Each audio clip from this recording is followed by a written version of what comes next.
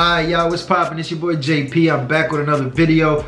We're gonna be reacting to Jardines del Humaya, where Mexico's most notorious narcos lay to rest. So it's a well-known cemetery where dead drug lords are buried and living ones have graves reserved for when they die. So it's in the Mexican state of Sinaloa. So I guess that's like where the Sinaloa cartel is at. It says many notorious Mexican drug lords are buried there, and some who are still alive have mausoleums built for when they die. That's crazy. So shout out to Gabby out there. If you're watching the video, she was the one that put me onto this, and you know, let me know this even exists, because I definitely didn't know. So we're gonna jump right in it. Make sure you like, comment, subscribe, turn your post notifications on so you know anytime I post a video. Let me know your thoughts in the comments too. Let's check these out, man. I'm interested. I know this was definitely going on. One. Today's episode is on the famous cemetery where drug lords are buried and living ones have their graves for when they die. It is located in Sinaloa, Mexico. Many notorious Mexican drug kingpins are laid to rest there, while some alive have their mausoleums. What the? Yo, this deadass look like a house, bro. Look, 1 floor, 2 floors, and a top floor. Damn. Kingpins are laid to rest there, while some alive have their mausoleums built for when they die. Want to know more about this cemetery that houses drug traffickers' remains? Jardines del Humaya is a private cemetery outside Culiacan City in the Mexican state of Sinaloa. It was established in 1969 using funds from the wealthiest families in the area. It was a private cemetery for the rich people of Culiacan City, especially its professionals. However, it became a place where the drug traffickers built their graves for their families to mourn. Jardines del Humaya is known as a multi-million-dollar cemetery in Sinaloa, Mexico. Over time, Sinaloa, especially Culiacan, became known for its drug-related activities and violence.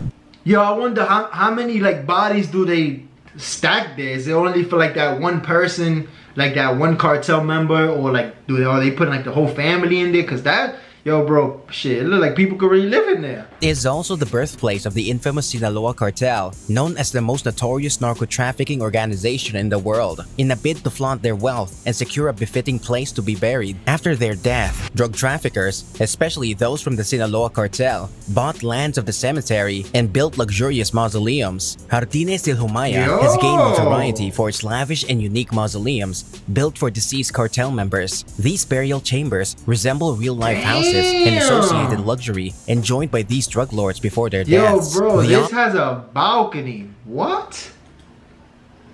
This has a whole balcony.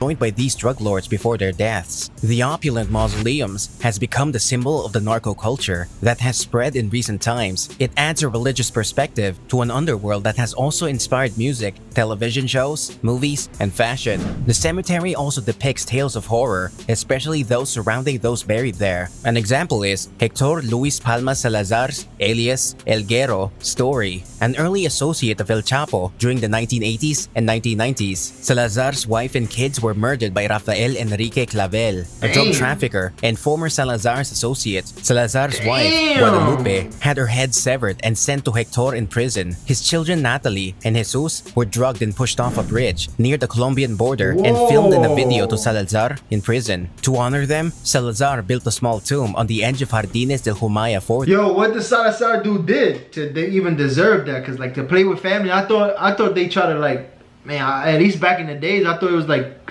you know, women and kids, you know, not to be touched. He had to do something crazy. He had them depicted in a painting as angels seated in heaven and hung at a grave. Jardines del Humaya tombs are personalized mansion-like structures looking like parishes or churches on the outside. However, on the inside, they are... Nah, bro, they going crazy, bro. I could really... Yo, bro, this got a balcony. This is something I never seen nothing like that. Is there any other countries that do this? Cause I honestly never seen it. They really building homes, bro, as in a cemetery. Like somebody could dead ass live here, bro. This shit got a couch? No, they don't got no furniture in there.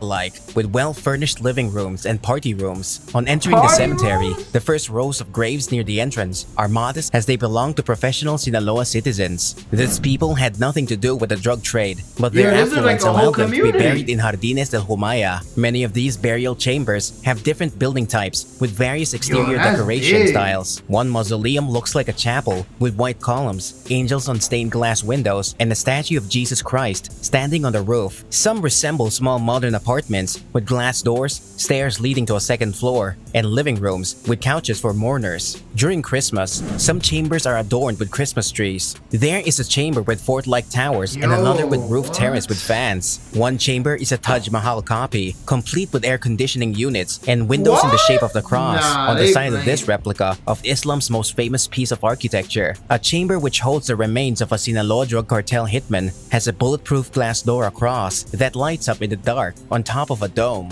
There are also surveillance cameras pointing— I'm gonna be honest, y'all couldn't listen. Nobody could pay me no type of money to go there at night. Like, it looked all nice and luxurious in the daytime, but that's scary as hell, bro. Toward the entrance, inside the chamber, there's a glass case, which holds 4 small swords. The graves in these chambers are designed in a kitschy Italian Baroque style, or the minimalist variant, modern, like straightforward, with lots of glass and concrete. At night, the lights automatically activate outside several tombs, as well as the alarm systems to prevent trespassers. Many of these mausoleums are equipped with luxurious furnishings, including Wi-Fi, plasma TVs, parks, and living suites. Now you wildin'. Wi-Fi, bro? Come on, like, now y'all doing too much. Yo, this is nuts.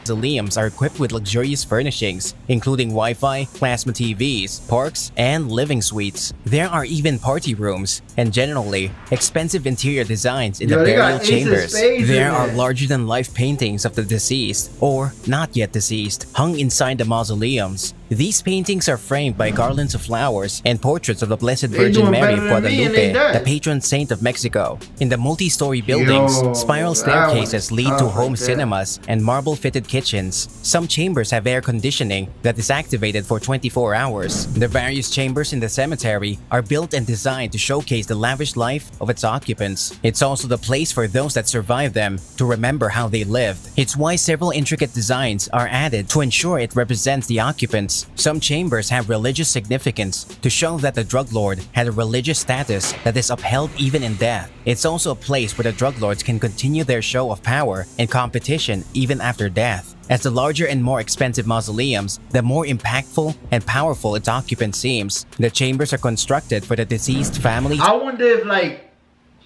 as far as, like, I know it's like a cartel kind of like cemetery, but I wonder if it's like only for the cartel dudes that have some type of rank. Like, if you was a somebody, then they kind of like put you in there. But if you was probably like, you know, the soldiers in the bottom, I'm pretty sure they not doing that for everybody. But there's a lot of houses though, or whatever you want to call it.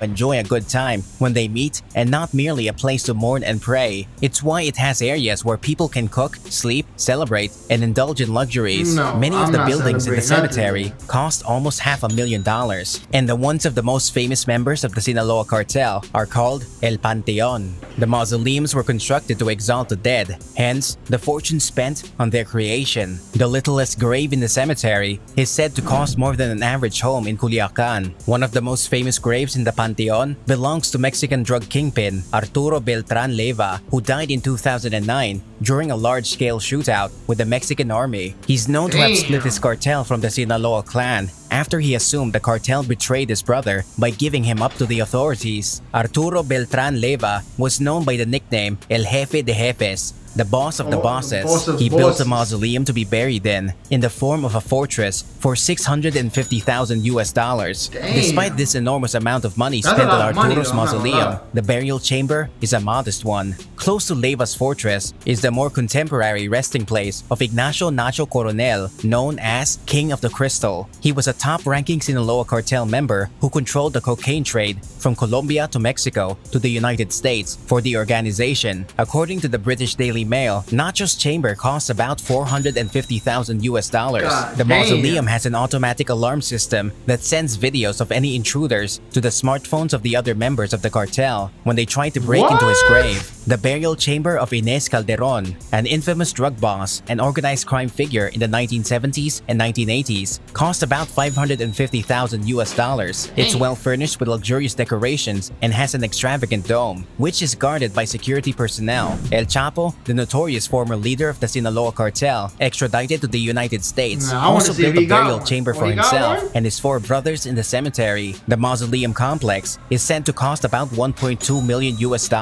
It is known as the most expensive chamber in the burial site. El Chapo is the only one who is still alive. If those is his, they don't really look, you know, that luxurious. He got 4 though for him and his brothers.